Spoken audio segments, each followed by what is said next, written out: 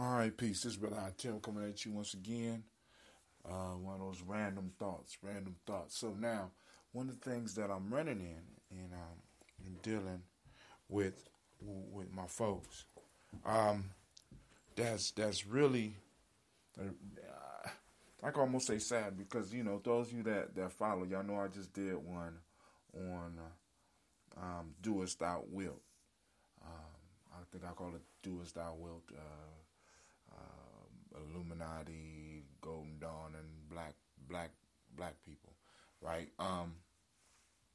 And in a culture where individuals are doing what they want, I already stressed the fact that they are based on the individual, right?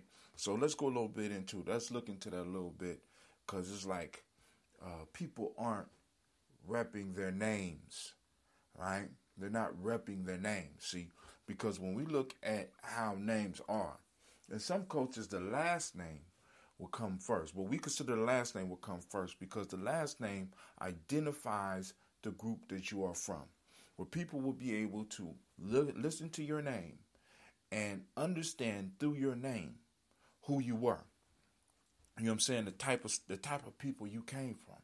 Then after that, your individual name will be spoken, right? But now we got the first name and the last name. In most cases, the first name is now the most important. I'm going to tell you, we're going to get to why that's a detriment. But your name connects you to something bigger. Your name is supposed to connect you to something bigger. So we got two parts of our name. The last name connects you to a larger group. That larger group connects you to a larger people. That larger people connects you to a larger being or larger ancestors. And those ancestors connect you to a creator. All right, so through your last name, it shows your connection all the way back through time to something greater than yourself on three levels at least. The level of a group, the levels of the group that your group belongs to, your ancestors, all those that have passed on and laid the foundation and used that last name, and lastly, your connection to the Creator. Now, the first name is, in a sense, your individuality, right?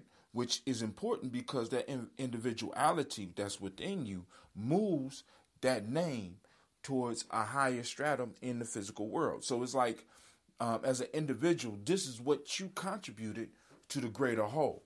But now, the first name has become important because now it's like it's all about me. It's all about ego. Do as thou wilt, right? This is the piece that a lot of us are not catching. We are living all the stuff, all the conspiracies that people are talking about. We are in the midst of living it. Many of us have not have dropped our last name and have totally become our first names. Many of us dropped the last name totally, and people only know us by our first name, right? And I'm going to tell you, we're going to get to where they gets us to. So the first name is personal, at least in our culture. The last name connects you to a family and tribe and builds up. Today, people only rep their first name. The last name has no meaning, right? Because in a society where you're doing as you will, or in an area where you're doing as you will, or in the people where you're doing as you will, we have no connection. We have no connection to the past because our last name connects us to history, right?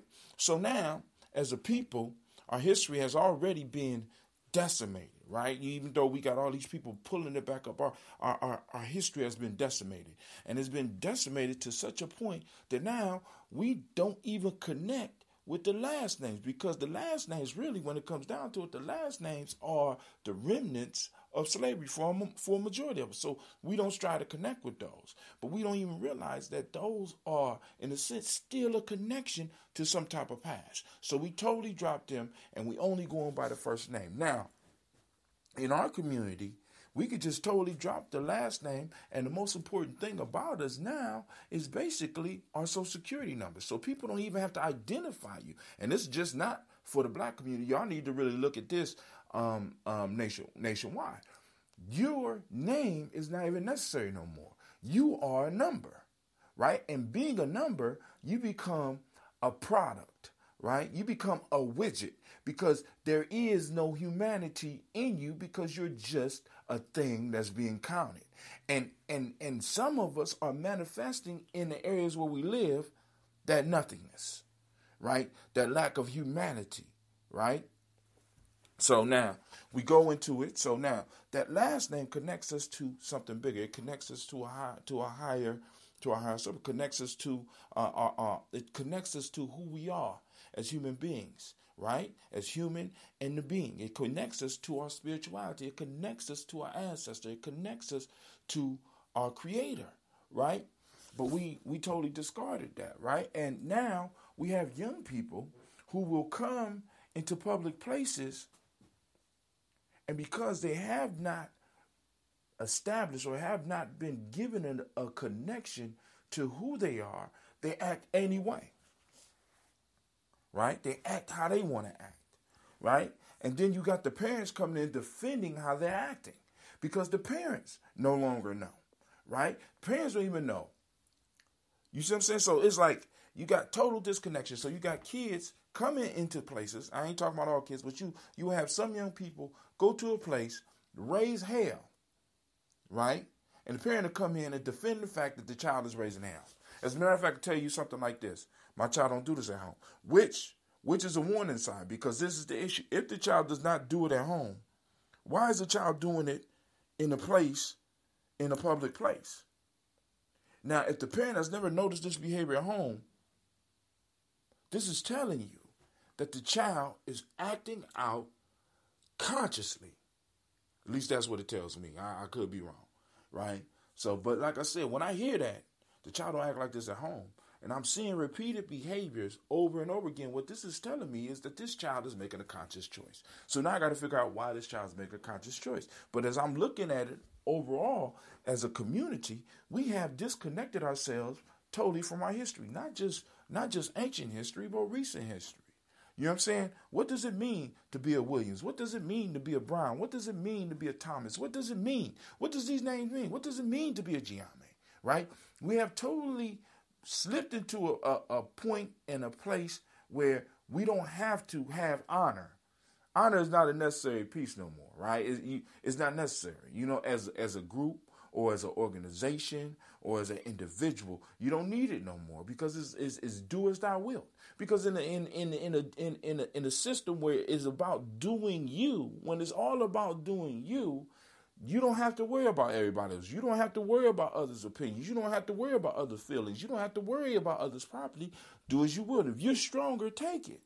Now I got a question. Why does that sound sort of like living in a wilderness somewhere?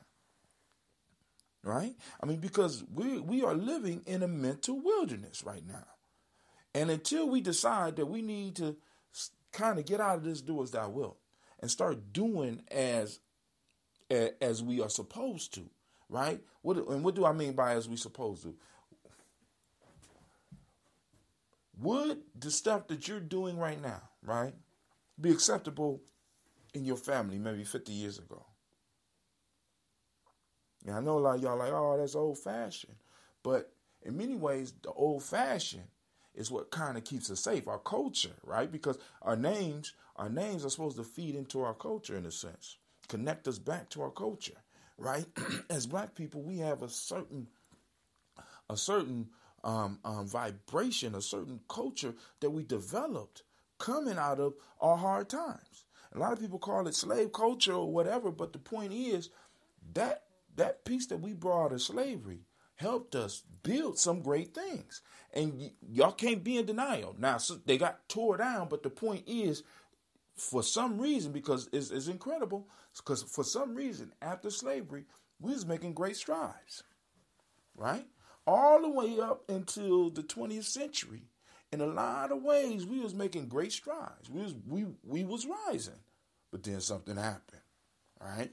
So, this is Brother Hatim. Just another thought, some more food for thought, you know.